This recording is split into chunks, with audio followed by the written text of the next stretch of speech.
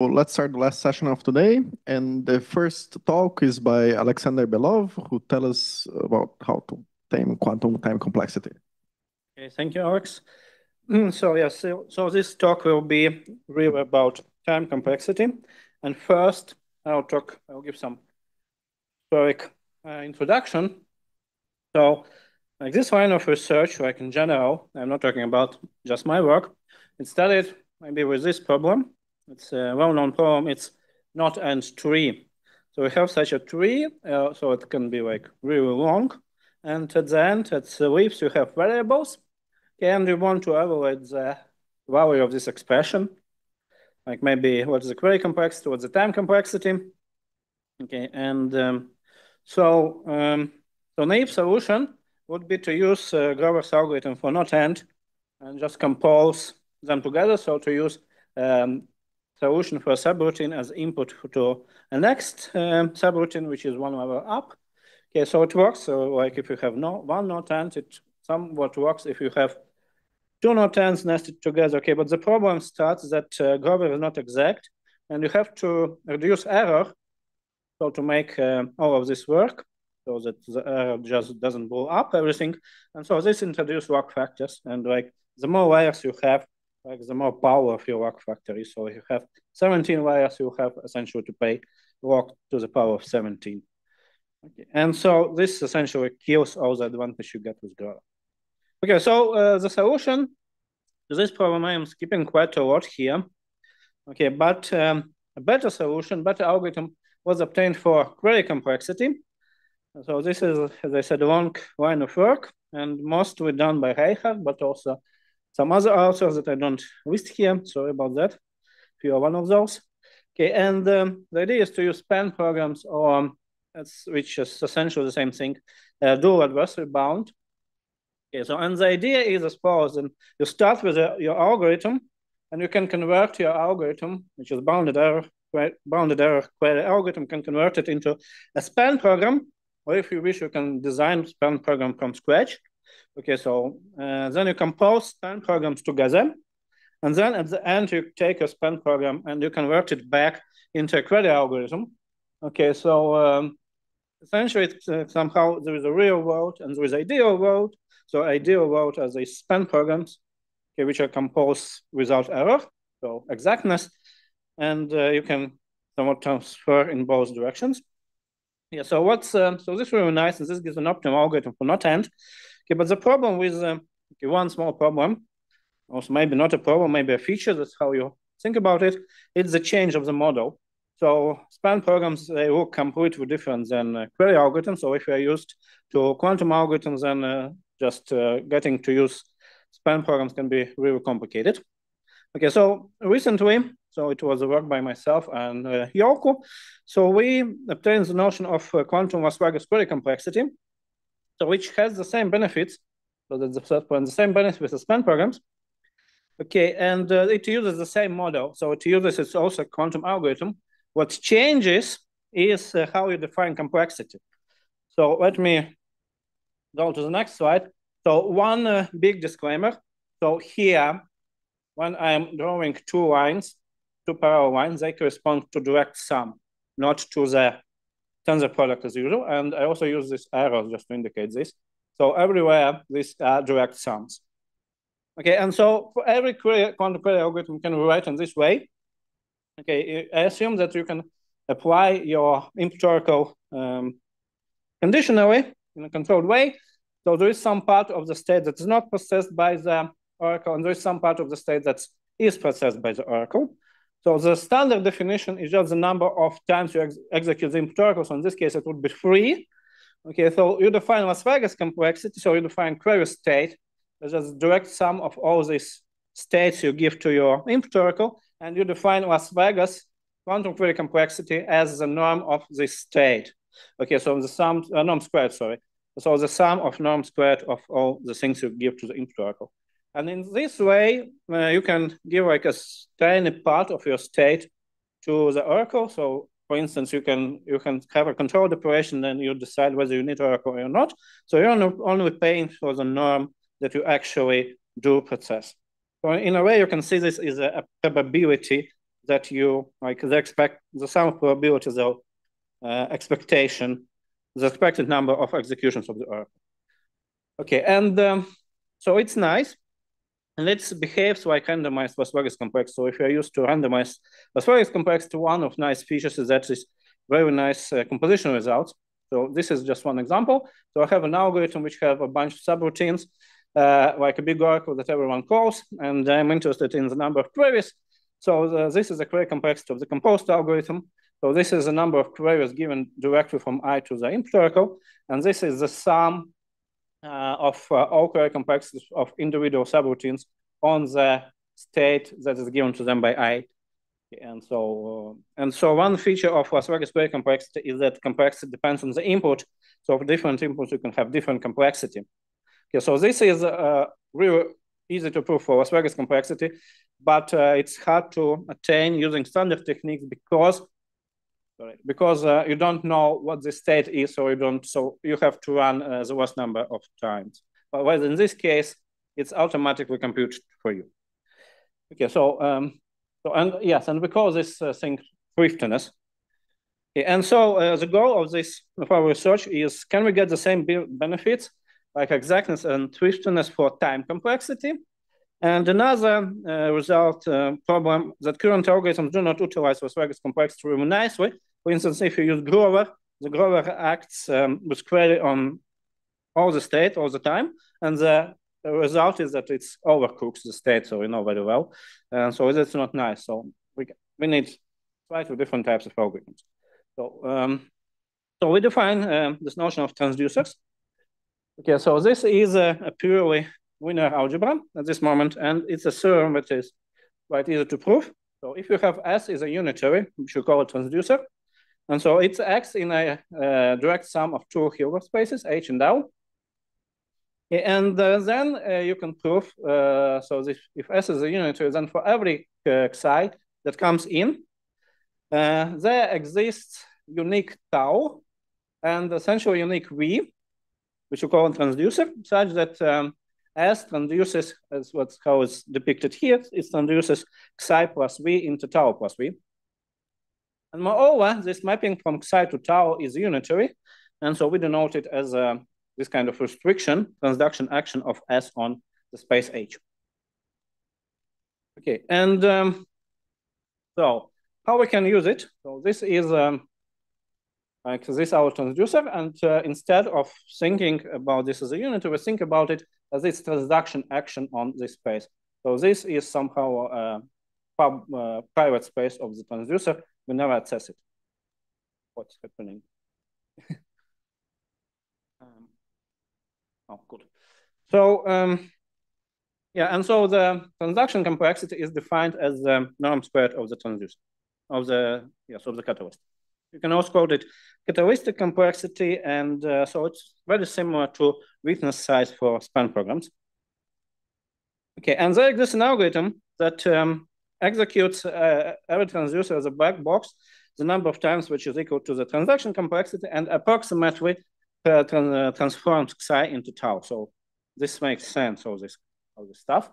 So how the algorithm works, very briefly I will explain. So this is a transformation I want to perform. I want to perform psi into tau. This is a transformation I get just by the definition of transducer. So psi plus V into tau plus V. Okay, and this is what we actually transform. Psi plus V divided by square root of k, where k is a large integer. And so if k is a large integer, this part is small. And so this is where approximation comes from. So you can neglect it and you get some small error. So it's pretty standard thing. Okay, and so that's the main idea how the algorithm works. We just execute sk times, where k is this thing. We have this V divided by square root of k. It just sits here as a pedal tone all the time. Okay, and then we just transform this psi into tau piece by piece. So we break it into k copies, where k copies are additive. Okay, and then we process each copy by itself. So it's very standard algorithm. Very easy to see why it works. Okay, and so let me first very briefly talk about queries. So I draw this picture of a query algorithm. which is like a canonical form. So you can also get a canonical form of a transducer, which can make queries. It turns out that without loss of generality, you can assume that there is only one query, which is applied at the very beginning, and it's a part of the catalyst that is processed by the oracle. So it's very simple standard form. Okay, and so this circ doesn't use input oracle at all. Okay, and so why can we do this? So this is the query algorithm in general, which we saw. You can also think this as a transducer or as an algorithm. And so how can we get a transducer out of it? So we just wait and calculate what the query is. Transducer doesn't do that, it just guesses what the query state is altogether. So it's the catalyst. And then we perform our algorithm as before, but instead of making a query, we substitute what we query to the already processed query. Okay, so instead of this picture, we have this picture. So we have just one query, as in the very beginning, as promised. Okay, and the size of the transducer is Las Vegas complexity. So it's just the query state. It's the direct sum of all the things given to the input oracle. Yeah, so that's how we get this canonical form, just by guessing and then substituting, essentially checking whether we guessed correctly. Okay, you can see that this is equal to this, so this state is equal to this state. Okay, and so that's how we convert Las Vegas query complexity to usual query complexity. We just use this construction, it's transducer, and we execute the algorithm from before. Yeah, so in general, there are three complexity measures of a transducer. So this part is a bit not so nice about them. So we have to deal with three different things, but okay. So the one thing is time complexity, which I've been neglecting so far. It's, okay, so this is just a unitary, a usual circuit. So it's the number of gates, or the time you have to spend to actually implement this unitary. So if you have to do that. Okay, and another two things, so this is just time complexity. Another two things are purely mathematical, so it doesn't depend on your model. So one is transaction complexity, which is already defined is the squared norm of the catalyst. Okay, in this case, catalyst is broken into two parts. So one is not processed by the query, by the input oracle, and another one is processed by the input oracle. Okay, and so this is the same definition as previous. We just have two parts now. Okay, and the query state is the query state which is given to the input oracle. So query complexity, it's Las Vegas query complexity is the norm of the query state, norm squared of the query state. It's just this thing, norm squared. And you can, so the question is, why do we call it a query complexity? It turns out there is a refined algorithm which is slightly more complicated than the one I showed you previously, but not too complicated. So it executes this part, this unitary, which is oracle-less, a number of times, which is transaction complexity, and it executes the input oracle the number of times, which is query complexity. So the number of queries is indeed the query complexity, and it, as before, it approximately transformed psi into tau. I don't have this on slides, but it turns out that it also works if you have multiple input oracles with different complexities. Then you execute each input oracle given the number of times which is given by the norm squared of the query state. Okay, so it's all in the paper. Okay, and another thing about this canonical form, that it's really simple. What you can do, so just to remove this thing, like the part of the state which is not processed by the oracle. So let me go back a number of slides to understand why. Because going back to this slide, you see that so without loss of generality, if we are only interested in query complexity, this catalyst is the query state. So all the catalyst is processed by the oracle. So if you are interested in query complexity, then you can just remove this thing. Then it's kind of easy optimization problem. We want to find the best catalyst so that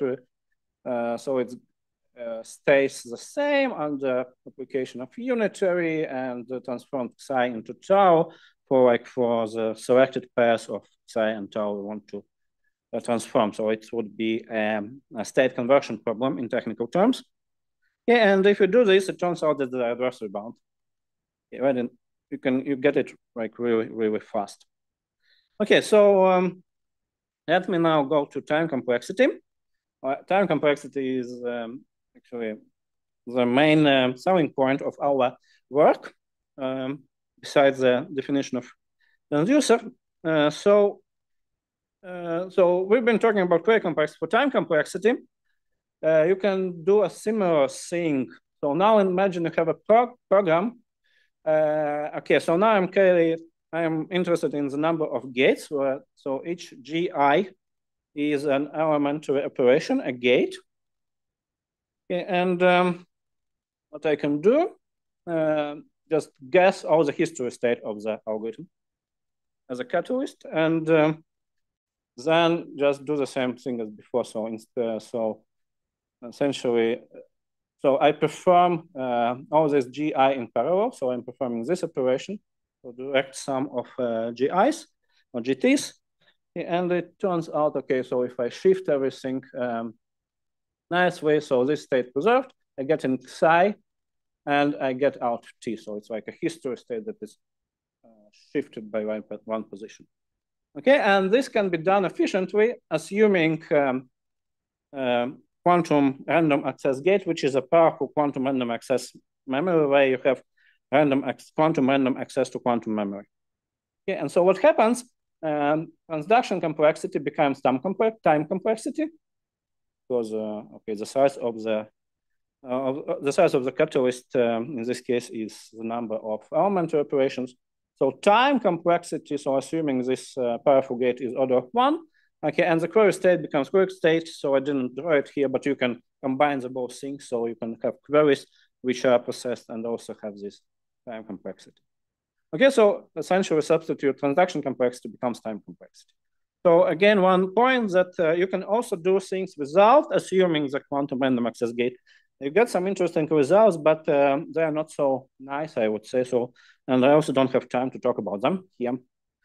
Okay, so then you can use, like, say, composition as before. So the same picture as before, which we had for inquiry settings. And it's very similar. So now instead of programs, I have transducers, which I compose. So it's not obvious how you compose transducers, but you can do this. It's not too complicated.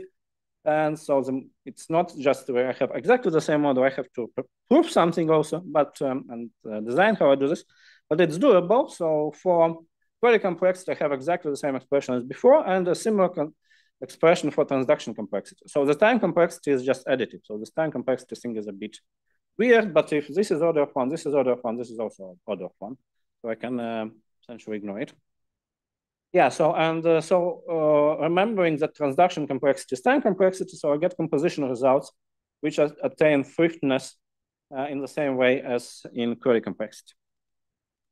Okay, so another thing is, which is like a different thing altogether, is that quantum works turns out to give exact transducers. So one thing is electric quantum works. So quantum works is a really broad subject.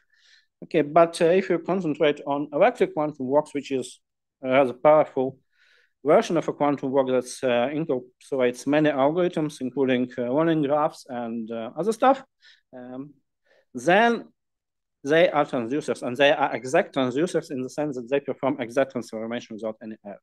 And the analysis is extremely simple. And so this is a new paper, which I use this opportunity to advertise. So it's not in this paper, which I'm presenting, but it's a new result, that there is this exponential separation by a quantum work by Charles, Cliff, Diotta, Farhi, Gutmann, and Spielman, where they achieve exponential separation between randomized algorithm and quantum algorithm using quantum work on this graph. But their analysis was suboptimal and very complicated. Using transducers, the proof is optimal, so we can prove linear hitting time, and it's half a page of a proof. So it's extremely simple. So kind of also shows that you can do it in different ways. So my last penultimate slide is about purifiers. So purifier is again a different thing. So this is for results is majority voting. So that's how you reduce errors. So when I start talking about not and trees, so I said that you reduce errors errors using majority voting. Okay, and so this is a formulation that there is a quantum procedure that gets as an oracle a bounded error unity. So bounded error unity means it's a program that evaluates your function's bounded error.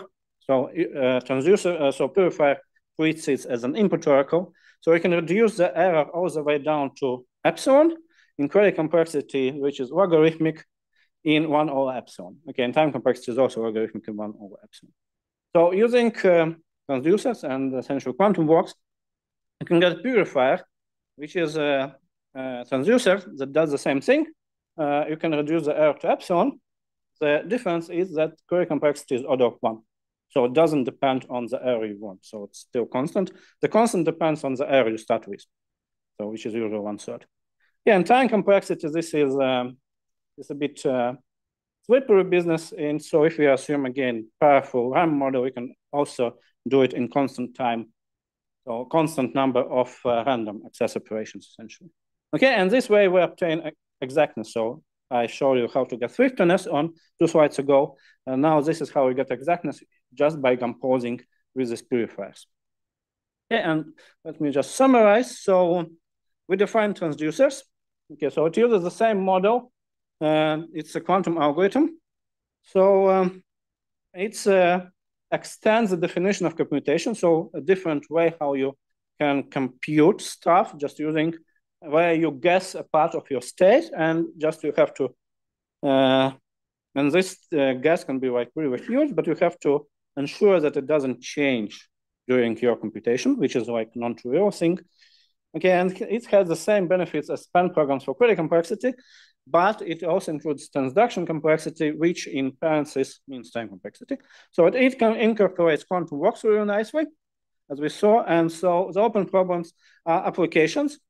Whenever you have a complicated algorithm where you compose a lot of stuff, you can, and assuming the QRAG model, we can use it as a black box. So if you next time want to do something like this, I would be really happy if you would just consider possibility of using this machinery. So maybe you can shave some work factors with this, or maybe attain a better improvements. Okay, and so also it's very interesting. So for QRAC, you use it as a black box. For like without QRAC, you have to work more, but it's on the other hand, it might be more interesting. So I think it's kind of interesting research directions, how much we can do it, like just using the standard 1 and 2 qubit gates. Okay, so and other ways to construct transducer. So we see quantum works and how we can convert any program into a transducer. Maybe there are some other interesting ways how you can get quantum speedups using transducers, which are out there. Okay, so that's it. So thank you very much.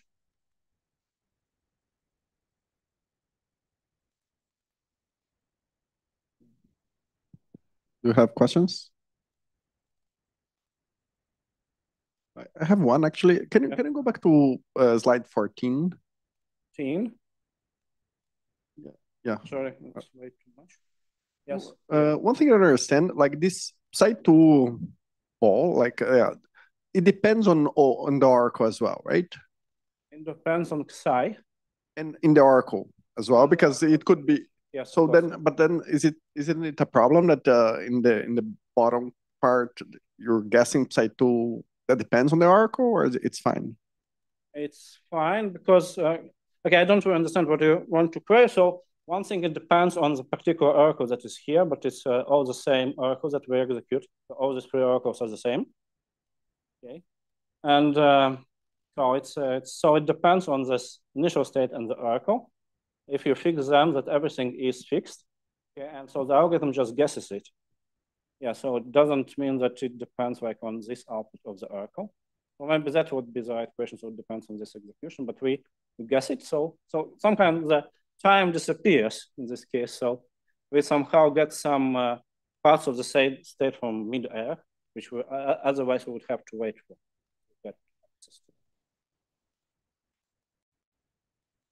Other questions?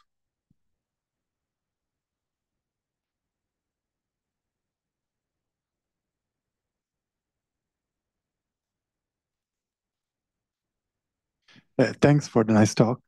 So my question is about the role of the catalyst. It's not exactly clear to me. Like, because you said that the transformation from Xi to Tau is always unitary. Yes.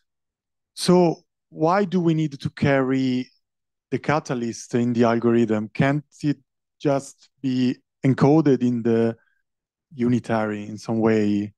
Oh, like, yeah. So that's a unitary, but the question is how hard it is to implement this unitary. So it can be that, okay, I think this would be the right side. So this unitary could be like really, so this unitary we usually define, and that's what we care about. Yeah, but it might be hard to implement. But this unitary might be very fast to implement. Yeah, and so that's how we implement it. So you can also think about this as a idea like a quantum walk, where you have one iteration of a quantum walk, which is actually easy to implement. It's just product of two reflections, which is each of them is easy.